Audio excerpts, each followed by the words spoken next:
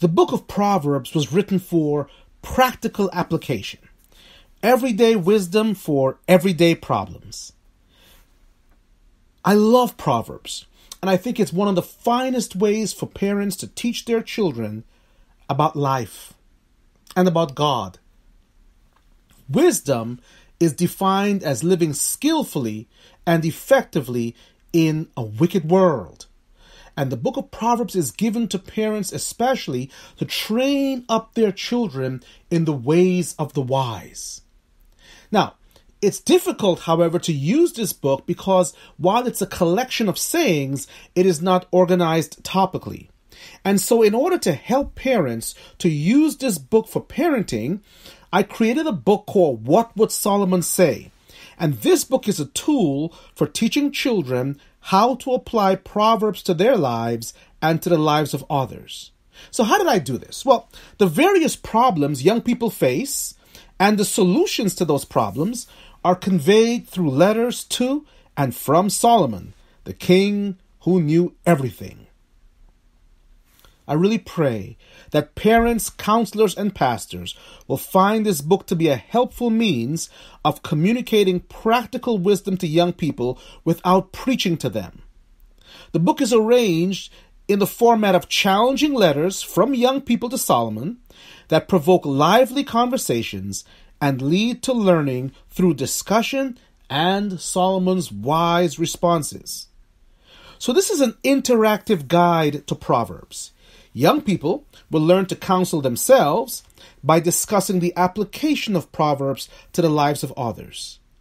Family interaction, as you know, is the preferred biblical method of learning. So let your children play the role of counselors by using this book. In that way, they might be able to apply the wisdom of God's word to their own lives. What Would Solomon Say?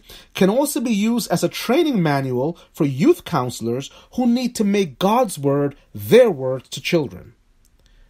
I pray that this little book would have a mighty impact on the lives of parents and children. As a father of 3 precious boys myself, I'm aware of how desperately I need wisdom every day. May God use this work to bless your family and all of your labors with his children. Now, here's a practical guide to using What Would Solomon Say? I call it the 7-step method. So, step 1, let the children read the letter aloud. The fictional letter, or written to Solomon by some teenager who was upset about some problem. Step 2, ask them the discussion questions and let them respond freely. Step 3, ask your children to explain the proverb that's listed in the next section, and if they can't decode the meaning, help them. Step 4, tell your children, let's see what Solomon would say. And step 5, either you or the child can read Solomon's response. Some responses are long and should be read and discussed in sections. Step 6, turn to the Bible passages referred to in the reading or in the section just below that. And step 7, pick a proverb for memorization. So today's letter comes from a child who believes that his parents are old and old-fashioned. And during this series, I'm going to be reading you some excerpts from the book because I believe that if you get this book, it'll be a powerful way to interact with your children and to teach them what I call the Deuteronomy method as you go, as you walk by the way, and to have conversations with your children about the book of Proverbs. The wisdom of Proverbs is ancient, but relevant to today and every day. So here's a letter from a young child, and I'm going to read the letter, and then I'm going to read steps A and B and C to give you a sense of how you can use this. Dear Solomon, my parents are old and old-fashioned. They are always trying to give me advice based on their experience. I am so tired of hearing, when I was your age. I mean, that was like 100 years ago. I don't think that they can tell me anything worth listening to because they don't understand what young people go through these days. Yours truly, tired of the same old advice. Now, you might think that's a funny letter, but think about it. Our culture tells children that they are wiser than their parents. All the television shows, everything that they look at in the movies tells them that their parents are outdated, their parents are ancient, and their friends or their peers are more relative and more wise than their parents. Is it no wonder that with such cultural inundation that our children often seek out the advice and the modeling of their peers rather than their parents? And they're so concerned about what their peers think about them that they reject the advice of their parents. Well, this letter says it all, right? Yours truly tired of the same old advice. So after I've read this letter with my family, what I would do is, Section A says, do you think that a lot of kids feel this way?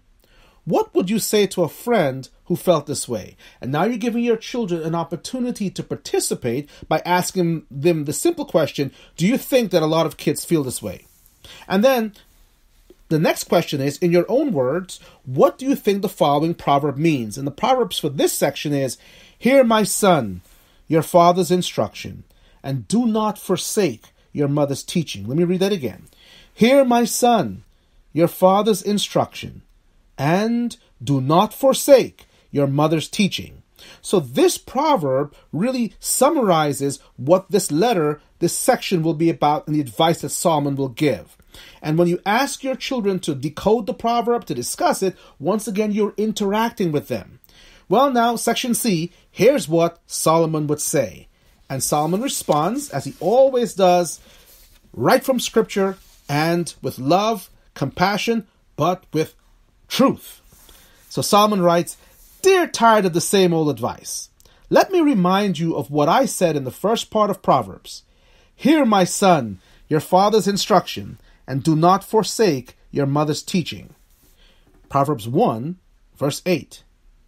If you think that your parents are outdated and ignorant, says Solomon, you are playing the fool because God has appointed and anointed your parents as your primary guide to wisdom.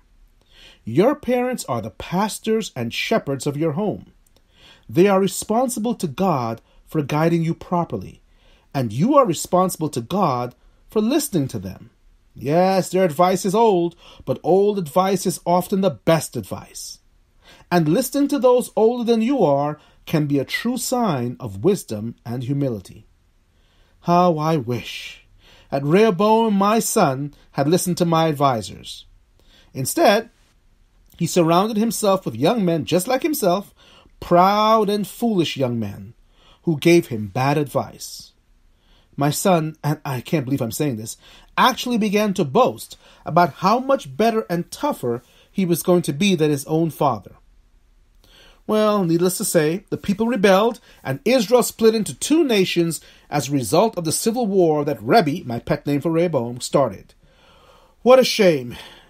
If he had only listened to the older, wiser men, that would never have happened. I want you to remember that wisdom can come from experience, and experience can come from age. Don't despise your parents. Their experience can save you a lot of heartache because they have already done some of the dumb things that they are now warning you about. If someone tells you that fire is hot, you don't have to put your hand into it to know it's hot. Just listen to those who have already gone ahead of you. Finally, stop thinking like your friends and see your parents as the valuable, honored teachers that they truly are. Your friend, Solomon. Well, needless to say, beloved, that's a mouthful. And a parent can use this letter to help to instruct their children, to prevent the temptation to follow their peers, to go against this cultural mandate that somehow parents are lost and kids know everything. I encourage you to take a letter like this, to use the book of Proverbs, and to interact with your children so that they get to learn the valuable lessons of Proverbs. And Proverbs is emphatic about parental power and advice. Proverbs gives parents the responsibility and the ability to teach their parents, but it tells children your responsibility is to listen to your parents. There are no bones about this in the book of Proverbs. Listen again, Proverbs 23:22 from the New American Standard Bible. Listen to your father who begot you, and do not despise your mother when she is old. Now just take a look at that for a second. Listen to your father who begot you, and do not despise your mother when she is old. Now, it's interesting because Solomon says, don't despise your mother when she is old, which means that the child has grown up. And whereas perhaps in their earlier days they listened to mom and dad, now they feel that because they're adults, they can simply dishonor their parents. Now, it is a fact that I don't think older children or adults should live in the home after they've reached a certain age because they need to have their independence. And it's very difficult for parents not to see children as if they were still growing up. I get that. Now, obviously, we live in a millennial age now where we have so many, or the age of the millennial kids rather, where we have so many kids who are young people who have graduated from college, are living at home, and it causes all kinds of problems. But one of the problems that should never confront a young person is this: despising your mother when she's old. And this is something that's default in our culture.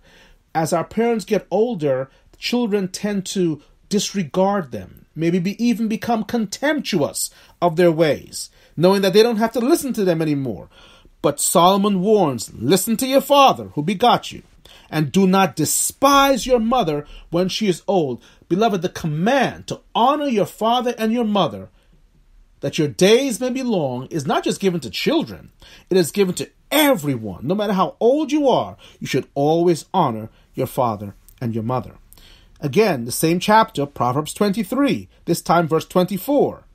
The father of the righteous will greatly rejoice, and he who sires a wise son will be glad in him. I always tell kids, if you want to make your parents happy, please don't give them a Christmas card or a birthday card or a whatever. That's okay. But if you really want to make them happy, if you really want your father to rejoice, be righteous. Be a good son. Make them proud with your grades in school. Make them proud of how you're listening at home if you're in homeschool. It says, he who sires a wise son will be glad in him. I love the old English word sire, right? Bring forth into the world, will be glad in him. So if you really want to make your father happy, be wise. Let your dad stand back and say, oh my, look how wise my son is. Look how righteous my children are. Look how wonderful my daughter is. This is what brings joy to parents, and not just fathers, but to mothers also. Again, Proverbs 23:25. Let your father and your mother be glad, and let her rejoice who gave birth to you. Let your father and your mother be glad, and let her rejoice who gave birth to you. Now, why would your mother rejoice? Well, the Bible says a wise son makes his father glad, and that goes along with a mother. Parents rejoice when their children are righteous and when they're wise. They can't be made fools of. And they recognize they've done their job as parents. The reason they rejoice is because they know that if the fruit of their parental labors is a wise and righteous child, they've done their job well. And yes, they can boast, not before others, but before God, and say, God, with all of your power and wisdom, we've raised righteous and wise children. So if you want your parents to be happy, be good. If you want your parents to be happy, be wise. This is the greatest gift that children can give to their parents, the gift of righteousness and the gift of wise actions. Well, this is what the Bible teaches. God teaches that no matter how old you are or how young you are, it is the duty of every child to be obedient to their parents. The culture will tell us that that's negotiable. That's based on circumstance. But the book of Proverbs and the word of God are unyielding on this point. Paul the apostle will say later on, children, obey your parents in the Lord, for this is right. The only duty of children is to love God with all their heart, soul, and mind, and to honor their parents. Praise God.